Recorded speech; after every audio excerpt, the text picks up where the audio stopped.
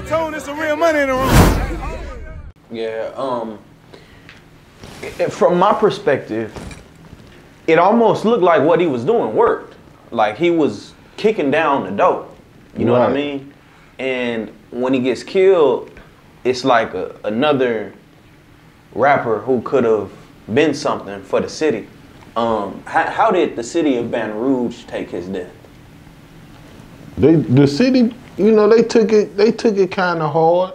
You know, well, you know, they had a lot of people that liked them and loved them, and then they had the ones that felt like that he had it coming to him because of he was rapping about shit he was doing like in the game. And it ain't had, like I say, it ain't had nothing to do with the South or what was going on in the South. He had a lot of shit going on just in the streets in general. So, you know, nigga was feeling like, you know, that something like that would happen anyway because he wasn't ducking that.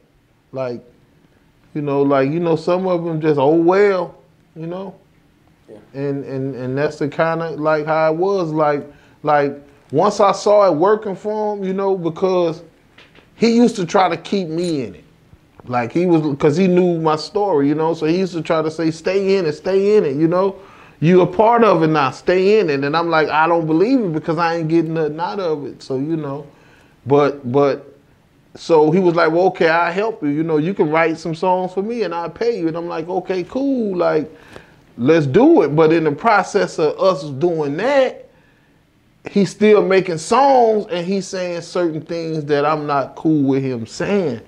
And I'm like, you know, bro, I asked you not to do that. And, you know, he gave me that look like, you know, like, bro, like, you know, my bad, but this what I'm doing, you know, this working. And I'm like, you know what? I'm just going to leave it alone. What did he say that had you, where you drew the line? Well, he knew how close that my relationship was with Ivory because, like I say, he was right there with us.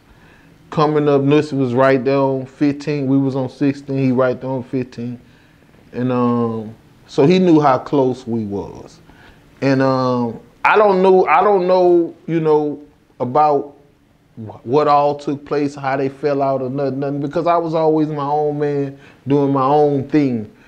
But I just knew that by me being in hands-on with a lot of the stuff that went on in the area, I knew that personally that he didn't have anything to do with that. But when you listen at his music, he was leaving it questionable. And I was like, you know, I felt like that you know, like I felt like that you don't have to do that. You know, you can leave that alone because we gonna honor each other. You know?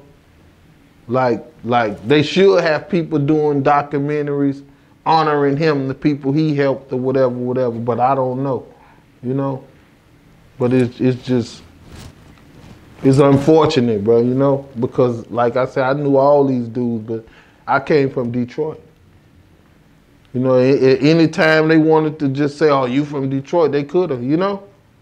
So, but you know, it was just South Side. They knew I was hard-headed from the gate. Like I said, I was the leader of the wrong crowd from the gate. So, that's how that went. Hey, RealToon, it's some real money in the room.